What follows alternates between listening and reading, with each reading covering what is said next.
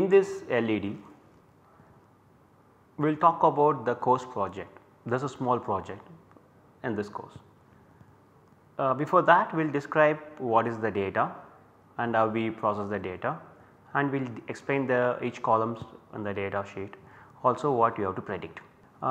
This course project is based on the MOOC data we collected from IIT Bombay X. So, we discussed this MOOC data, like what data can be collected from MOOC in week 2. Just to recollect, here is the data we can collect from MOOC, such as the learners ID, student ID, session ID, the IP address, the discussion in the forums, number of upvotes, downvotes, also their video watching behaviors. They are seeking the video, or they are watching video in which speed, 1x speed, 1.5x speed, or they using the caption.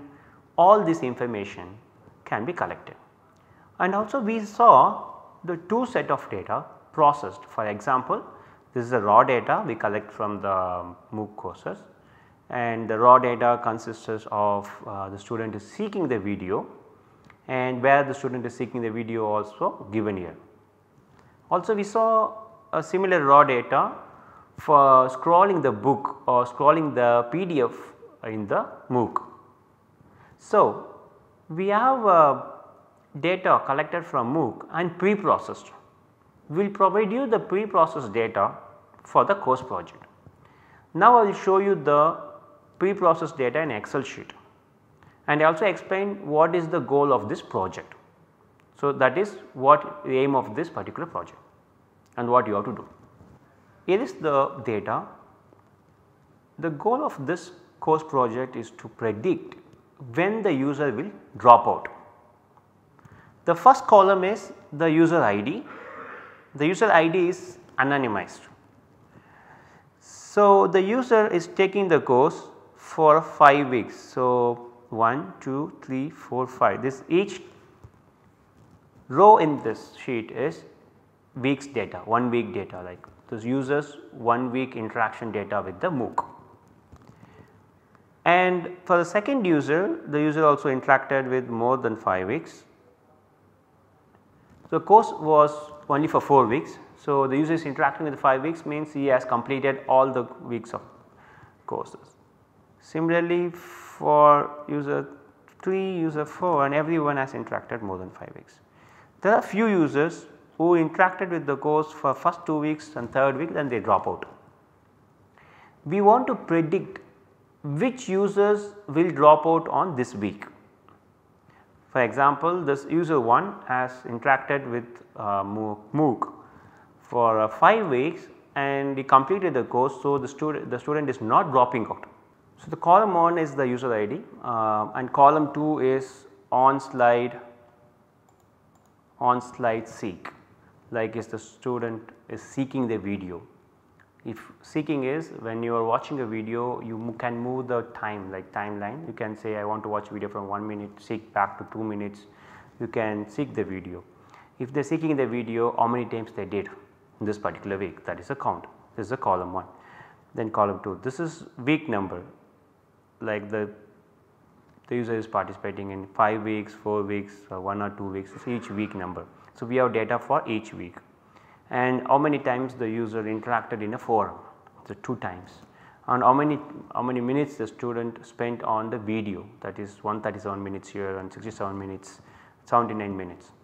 And this particular column indicates how many times the student were actively participate in the discussion forum or discussions.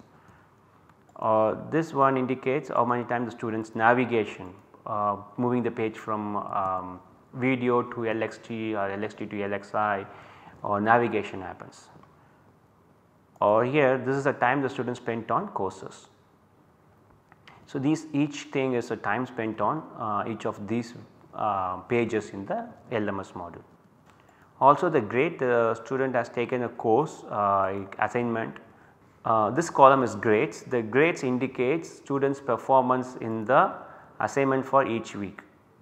We will indicate what is the maximum marks for each week, and this is the attempts, how many times the student attempted on this particular assignment. Is a one time attempt or multiple times, the attempt numbers is there.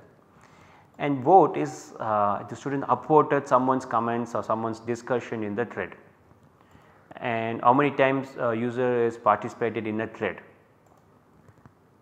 and is the user searched anything in the forum. The forum has lot of comments. Is he searched for anything, any keyword in the forum, and he looked for that.